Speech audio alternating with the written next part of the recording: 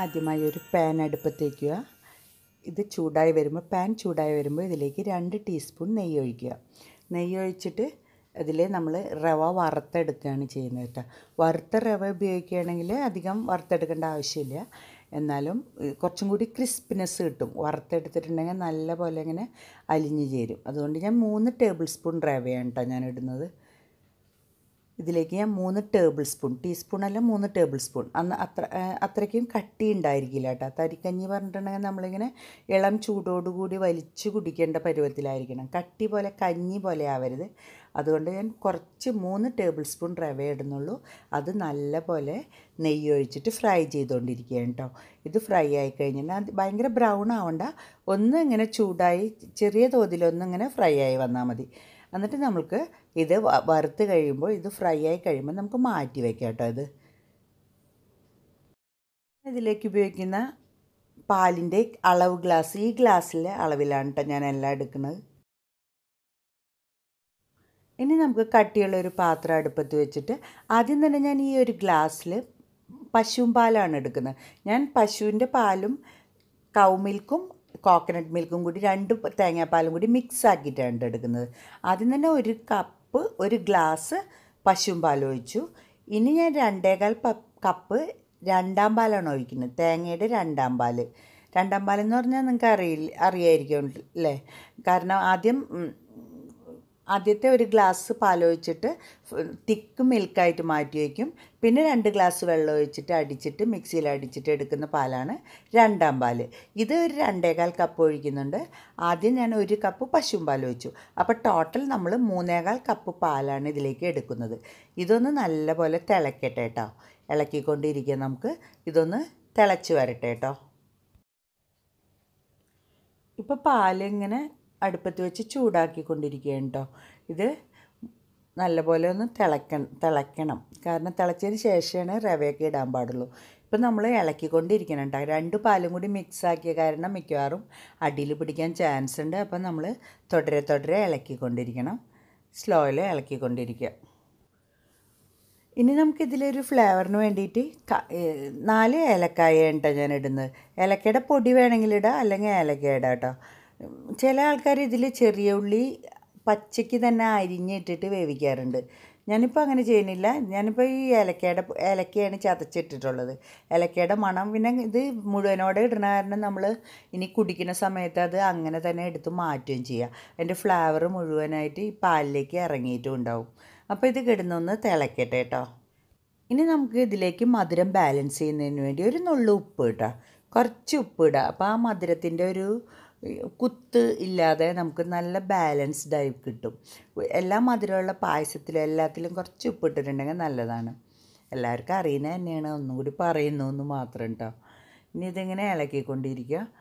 നല്ലപോലെ തിളച്ച് വരട്ടെ കേട്ടോ. ഭയങ്കര തിക്കായിട്ട് ഉണ്ടാക്കാൻ പാടില്ല, ലൂസായിട്ട് തന്നെ വേണം ഈ തരിക്കഞ്ഞി കുടിക്കാനായിട്ട്. എന്നാലേ അത് ടേസ്റ്റ് ഉണ്ടാവുള്ളൂ. ഒരു ഫ്ലോയിങ് കൺസിസ്റ്റൻസി ആയിരിക്കണം. ഇപ്പോൾ ഏകദേശം തിളച്ച് തുടങ്ങിയിട്ടുണ്ട്. ഇപ്പം നമ്മൾ മാറ്റി വെച്ചിട്ടുള്ള ആ റവ ഉണ്ടല്ലോ, ഫ്രൈ ചെയ്ത് വെച്ചിട്ടുള്ള റവ, അതിലേക്ക് നമ്മൾ ഈ തിളച്ചുകൊണ്ടിരിക്കുന്ന പാല് കുറേശ്ശെയായിട്ട് ഒഴിക്കുക. അങ്ങനെ തന്നെ ഇട്ടിട്ടുണ്ടെങ്കിൽ മിക്കവാറും കട്ട പിടിക്കും. അപ്പോൾ ഈ പാല് ഈ റവയിലേക്ക് ഒഴിച്ചിട്ട് ഒന്ന് ഇങ്ങനെ ഒരു പേസ്റ്റ് പോലെ ആക്കിയെടുക്കുക കേട്ടോ. കുറച്ച് സാധാരണ പച്ചവെള്ളം ഒഴിച്ചിട്ട് കലക്കിയാലും മതി. ചൂടുവെള്ളം ഒഴിക്കുമ്പോൾ ചൂടുപാൽ ഒഴിക്കുമ്പോൾ സൂക്ഷിക്കണം കേട്ടോ. കട്ട കെട്ടുണ്ടോ? എൻ്റെ ഒന്ന് കട്ട കെട്ടിയിട്ടുണ്ട്. ഞാൻ എന്നാലും അതൊന്ന് നല്ലപോലെ ഇളക്കിയിട്ട് കട്ടയെല്ലാം ഉടച്ചിട്ട് നമുക്ക് പാലിലേക്ക് ഒഴിച്ചിട്ട് വീണ്ടും വേവിച്ചെടുക്കാം കേട്ടോ. നല്ലപോലെ കട്ട ഉടക്കട്ടെ കേട്ടോ. എന്നിട്ട് കട്ട അധികം ആയിട്ടുണ്ടെങ്കിൽ ഇങ്ങനെ കട്ട കെട്ടി കിടക്കും. അപ്പോൾ നമ്മൾ പാലിലേക്ക് കട്ടയില്ലാതെ കലക്കി ഒഴിച്ചിട്ട് അത് നല്ലപോലെ തിളയ്ക്കാൻ അനുവദിക്കാം. പാലെല്ലാം നല്ലപോലെ റവയൊക്കെ വെന്ത് തുടങ്ങിയിട്ടുണ്ട്, നല്ലപോലെ തിളച്ച് തുടങ്ങിയിട്ടുണ്ട്. ഈ ഒരു അവസരത്തിലാണ് നമുക്ക് ഒരു 4.5 ടീസ്പൂൺ ഷുഗറാണ് കേട്ടോ ഞാൻ ഇടുന്നത്. മധുരം വേണ്ടവർക്ക് കൂട്ടിയിടാം, അല്ലാത്തവർക്ക് കുറയ്ക്കും. ഇതൊരു കറക്റ്റ് മധുരമാണ് കേട്ടോ. അധികം മധുരമില്ല.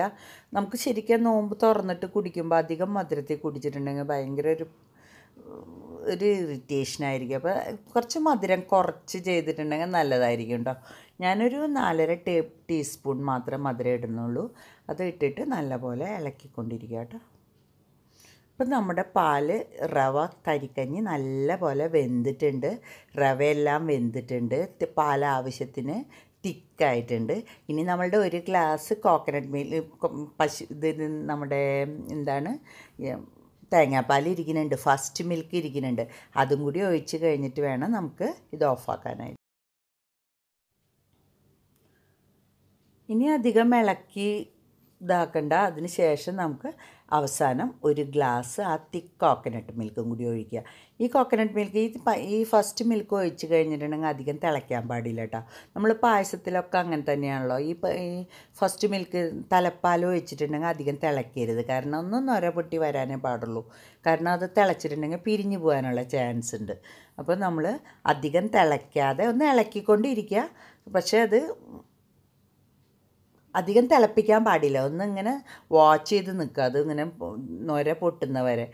ഇപ്പം നമ്മുടെ തരിക്കഞ്ഞി ശരിക്കും തയ്യാറായിട്ടുണ്ട്. നല്ല ടേസ്റ്റുള്ളൊരു തരിക്കഞ്ഞി തന്നെയാണ്. ശരിക്കും ഇങ്ങനെ വലിച്ച് കുടിക്കാൻ പറ്റുന്ന ഒരു തരിക്കഞ്ഞിയുടെ കൺസിസ്റ്റൻസിലാണ് ഞാൻ എടുത്തിട്ടുള്ളത്. അധികം തിക്കും അല്ല, ഭയങ്കര ലൂസും അല്ല. എല്ലാവർക്കും ഇഷ്ടമാണെന്ന് വിചാരിക്കുന്നു. ഇനി നമുക്ക് ലാസ്റ്റ് വറുത്തിടണം ഇതിൽ.